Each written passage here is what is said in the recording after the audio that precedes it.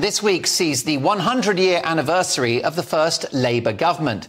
So my Mark Meets guest is the author of a brand new book all about a century of Labour in Britain and that very first post-war Labour administration. David Torrance is the author of The Wild Men, the remarkable story of Britain's first Labour government. I'm so excited about this conversation because isn't it cyclical, right? Very cyclical that you had a Labour government exactly 100 years ago this week, and we're about to have another one. Something I want to look at is how the Labour movement has changed. So, David, welcome to Mark Dolan tonight.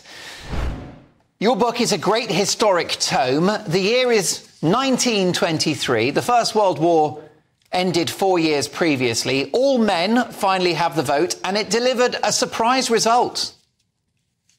Yes, but actually a very complicated result. And it's a bit difficult to get our heads around this from today's perspective. We think of parties winning elections and then forming a government. What happened then is that Stanley Baldwin, the Conservative leader, called an election expecting to increase his majority. He wanted to change his economic policy. In fact, he lost seats, Labour gained some, and the Liberal Party also recovered some of its losses the previous year. So you had a very rough three-way split in the House of Commons, but such was Constitutional Convention, such were political events, and the enmity between the Conservatives and Liberals at that point. The result was a Labour minority government. Well, indeed. Now, of course, Labour had to transition from being a workers' movement to a political party. How did the establishment react to the arrival of this first Labour government? Some of them were extremely unhappy about it. You have to remember that at this point, it's just a few years after the Russian Revolution in 1917, an incredibly violent revolution. And some Conservatives, a lot of media, newspapers, they genuinely thought that a Labour government in the UK would go down the same path, that to some degree, they were even being controlled by Moscow. They were taking their orders from communists there. Others, I think, realised that wasn't true, but sought to make political capital from playing on voters' fears that that might happen. And what's fascinating about the story is that these were very accomplished men, but not experienced in the world of parliamentary politics or the machinery of government. As the book title suggests, they were the wild men. Tell me more. So only a few Labour MPs had any experience of government from a coalition during the First World War. Ramsay MacDonald, the leader of the Labour Party and of the opposition from 1922, had no experience whatsoever. Quite unusual then, probably less so now, I think, given recent history. So there was a real fear in some quarters that if they weren't wild and extreme, they would simply be unfit to govern. They wouldn't know how to run the UK, its then vast empire. They would fail through inexperience. But actually, that didn't turn out to be the case.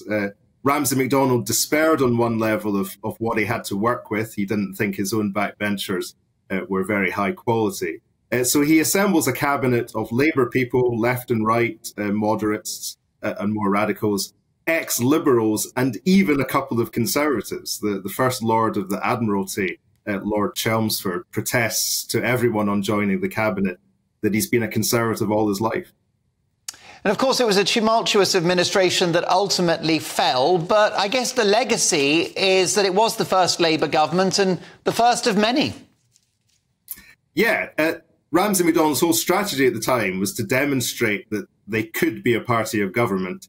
And indeed, after the October 1924 election, which Labour lost, but they paradoxically gained 1 million votes, at that point, they displaced the Liberal Party as the main alternative centre-left progressive party.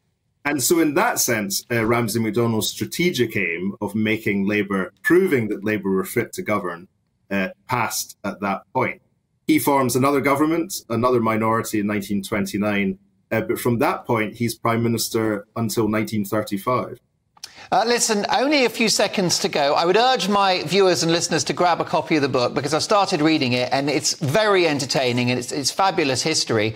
But just bringing us up to 2024, Patrick Diamond writing in the Labour-supporting newspaper Labour List, poses the question today, 100 years since Labour first came to power, we must ask why it so often loses. Why do you think Labour haven't been more successful in reaching high office than they have been?